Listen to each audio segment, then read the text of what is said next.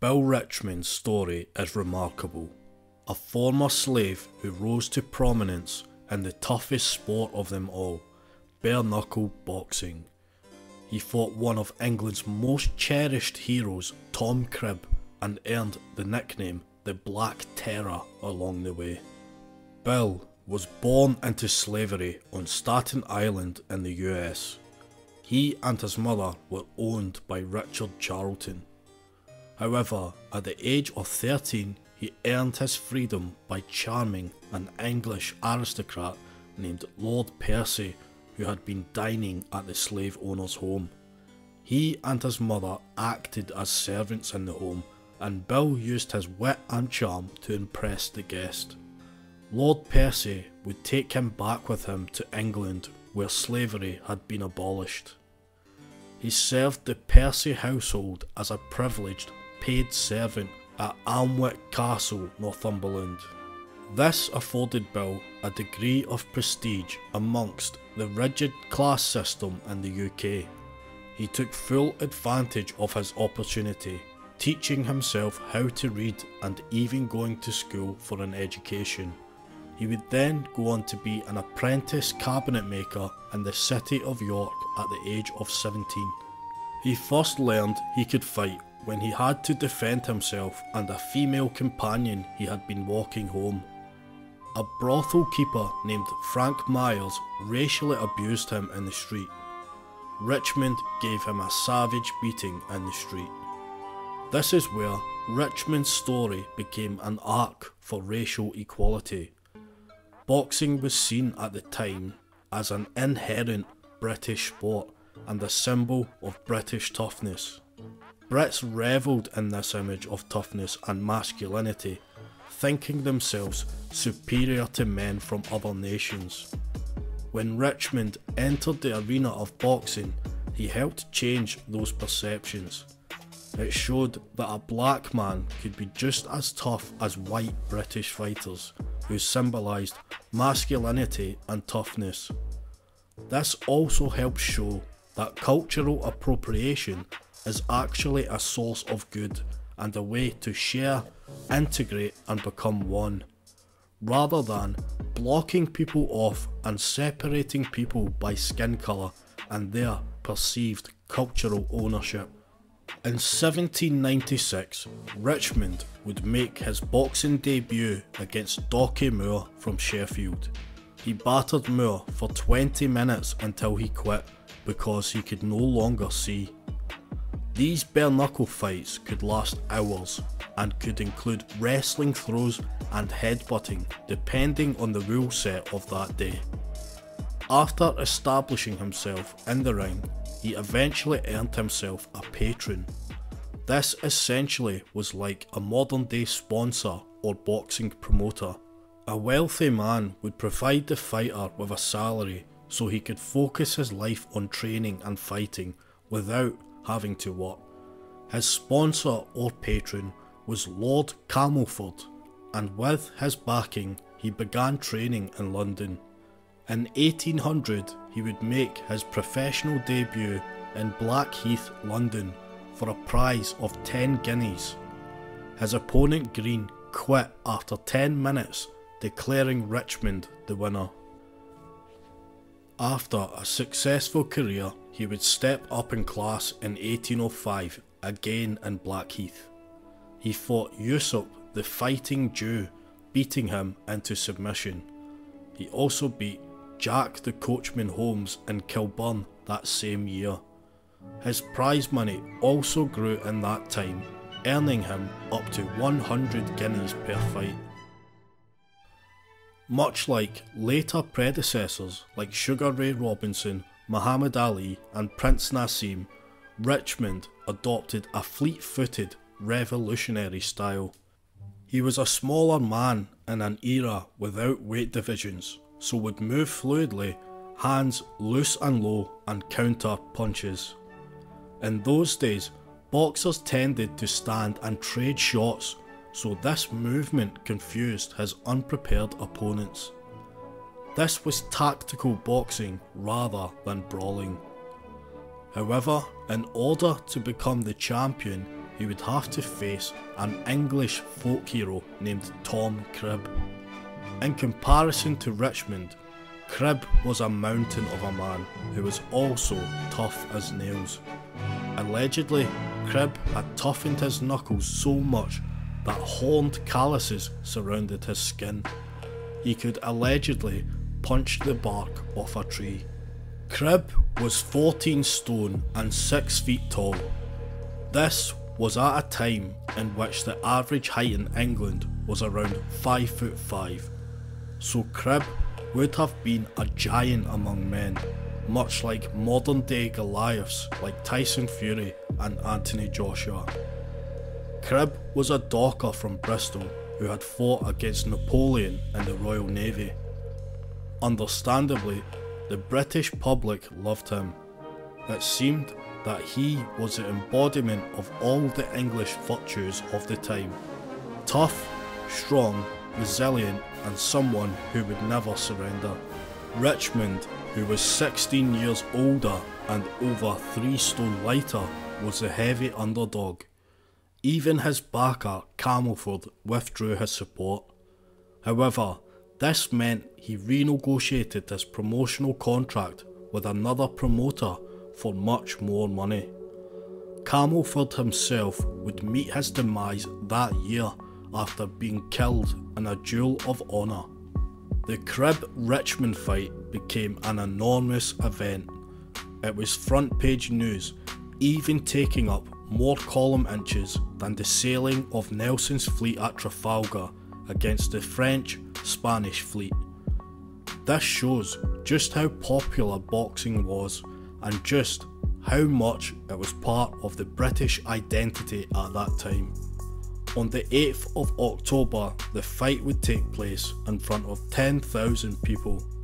Considering boxing was not officially legal, this was a tremendous crowd. Richmond took an early advantage, boxing on his feet and moving.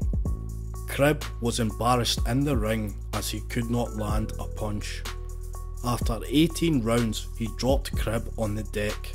During this era of boxing, this ended the round and a 30-second interval would commence.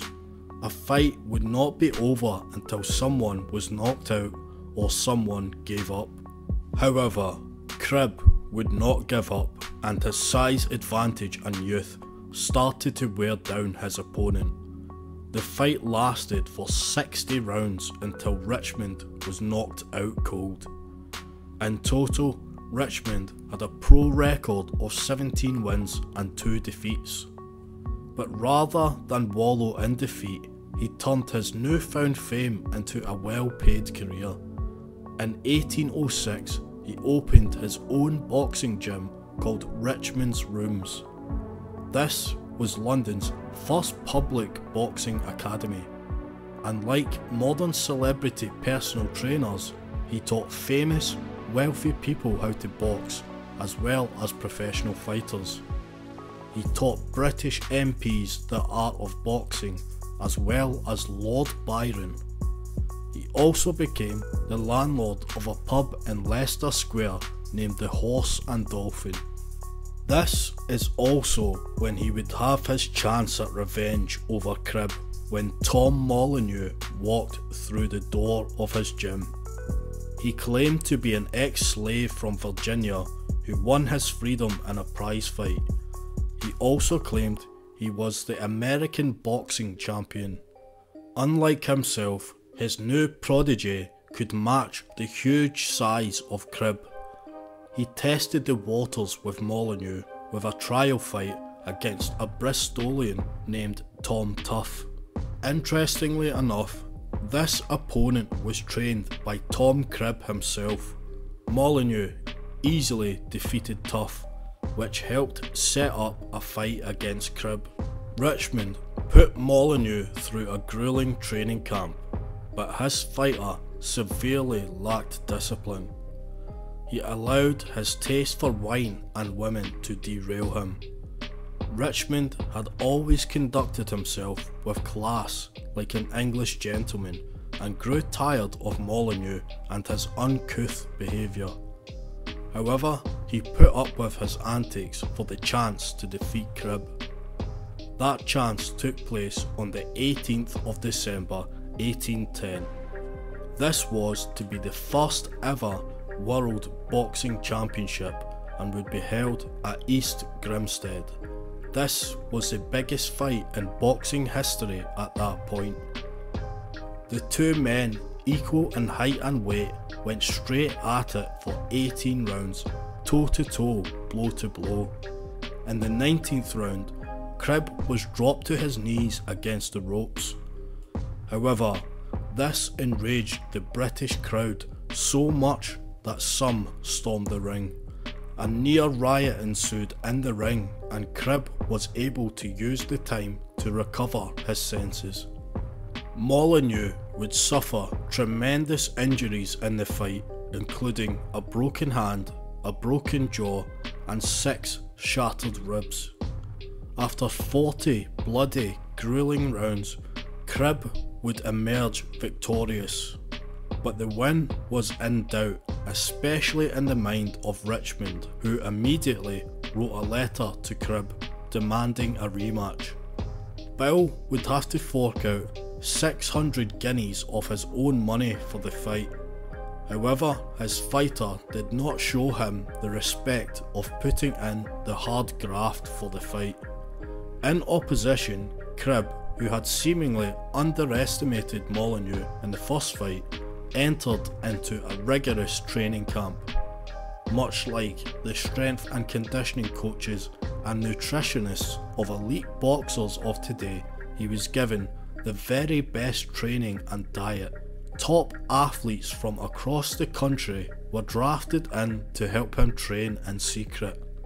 He soaked his fists in vinegar to strengthen the skin, and he abstained from women. Molineaux, on the other hand, did the opposite. He drank and slept with women excessively, driving him clean off the rails. This infuriated Richmond, as he could see his fighter throwing away the chance of glory for cheap thrills. The rematch took place in September 1811, and, as to be expected, Cribb, in prime condition, destroyed the out-of-shape Molineaux. Richmond, embarrassed at the defeat and enraged at Molineaux's lack of effort, turned his back on the American. Molineaux was financially devastated by the split and was even jailed for unpaid debts. He became a shell of his former self as an alcoholic travelling boxer, fighting in fairs and carnivals for money. Only 7 years after the rematch in 1818, Molineaux died from liver failure at only 38 years old. From the 1830s onwards, boxing became out of fashion and the police started cracking down on boxing matches, as at this time it was still illegal. Ironically, Richmond's boxing gym was pulled down to make way for Nelson's Column and Trafalgar Square. However, Richmond had become a respected figure in the highest realms of English society. He also formed an unlikely friendship with Tom Cribb, who was perhaps one of the last people to see Richmond alive. Every Sunday they dined together at Cribb's pub named the Union Arms. On Sunday, 27th of December 1829, Richmond returned home after his dinner with a cough and died the following day, aged 66. In 1821, at age 58, he was honoured at the coronation of King George IV. Boxing has long been a sport that has driven social change for racial equality, but before Muhammad Ali used his platform to push for black rights in America, there was Bill Richmond, the first black boxing superstar who earned the respect and pride of British hearts. One writer wrote of Bill Richmond, after defeating Tom Shelton in his last bout at age 50, Impetuous men must not fight Richmond, as in his hands they become victims of their own temerity. The older he grows, the better pugilist he proves himself.